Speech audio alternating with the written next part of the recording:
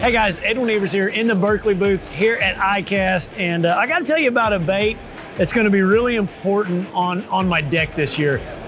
It's a bait you'll see me tied on anytime that I'm out fishing anywhere offshore or possibly have suspended fish, and it's the new Berkley Power Switch. And how I'm going to use this bait is going to be like when you're out there, you're fishing down a bank or you're fishing out offshore, and you scan out there and you see that one fish that's just out there suspended, maybe swimming. That's what this bait is designed for. It's designed to be able to cast it out there. And you know, on my initial cast, I'm gonna be able just to let that bait pendulum down over the top of that fish. Try to keep it 2, 3 feet, 4 feet, 5 feet above that fish. You know, if I don't get him to react, I'm gonna make my next cast. I'm gonna start twitching this bait, and this bait with the hook tie, the line tie back that far on the bait really makes this bait have a very erratic action. It's gonna jump, you know, 18 to 24 inches to the side, and I'll try to get that fish to react. But it's the Power Bait Switch, and it's just a bait that you see something, you're gonna pick it up, you're gonna throw it out there real quick, get it down to that fish, and then start twitching it or swimming it right above it. Comes in a lot of different colors, a lot of different sizes. You know, we got the size that's right there under 2 inch, and then we got the size all the way up to 5 inch. It's gonna be a really neat bait for me, a bait that's gonna put some extra fish at the end of the day in my boat using my forward-facing sonar. I've been fortunate enough to throw over this past year is the coal shad.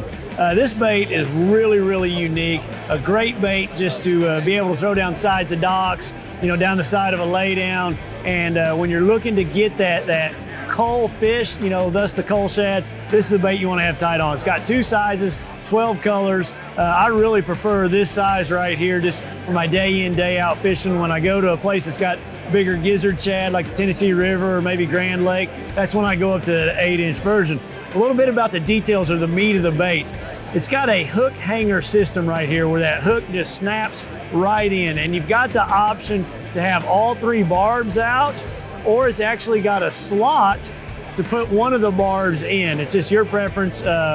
I like putting it like this when I'm trying to skip it up underneath docks. I'm able to keep that hook in there really, really well. I can fire that thing back up underneath a dock, show a bait to a fish in a situation that you're not able to normally show a bait like this to them. So really, really unique. The other thing about it is it has some pockets here on the bottom that is meant for nail weights. So you can adjust the depth the bait runs by just sticking nail weights right in these pre-drilled places to put those nail weights. But the coal shad is just a really phenomenal bait. I throw it on a crankbait rod, say 17-pound fluorocarbon, like a 7.6 mag heavy cranking rod, 6/8-to-1 gear ratio reel.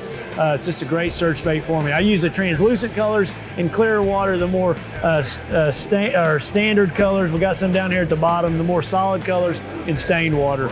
You can throw it anywhere. You throw a spinnerbait, a crankbait, any of those things, this bait will work.